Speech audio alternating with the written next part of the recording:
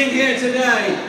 And those that are fasting during Ramadan, I know how difficult this is, but I know what an enormous act of solidarity it is to be out today on the streets of London as people are out on the streets of pretty well every capital city all around the world today.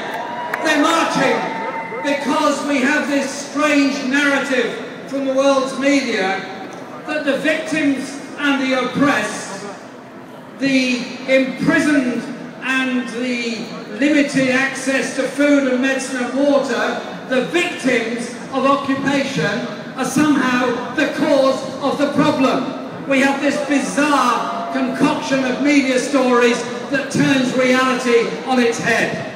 I've been 9 times to Palestine and Gaza, particularly Gaza.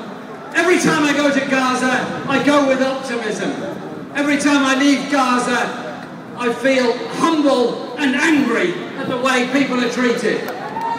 Nearly 2 million people in prison, a 1 kilometre long zone around the Gaza Strip that anyone that ventures onto it, be it a farmer or a child, will be shot by an automatic weapon pointing at where they've come from.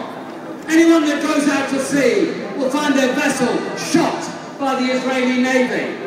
Young people, 70% unemployed, more than half of whom are university graduates. We have the best educated and least employed population in the world in the Gaza Strip.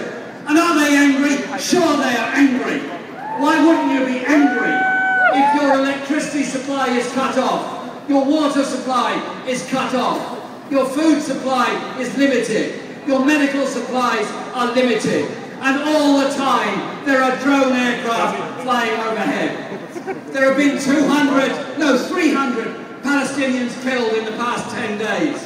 But there's been Palestinians killed every week, year after year after year, as there's targeted attacks on particular homes in the Gaza Strip. If this was happening anywhere else in the world,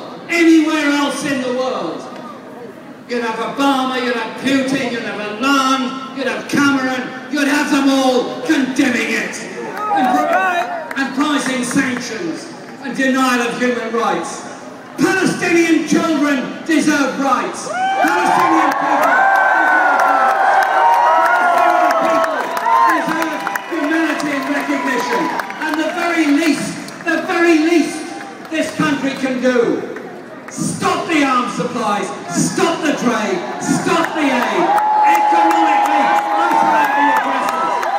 Solidarity and the people of Palestine stand together for justice and humanity, and peace will prevail. Thank you.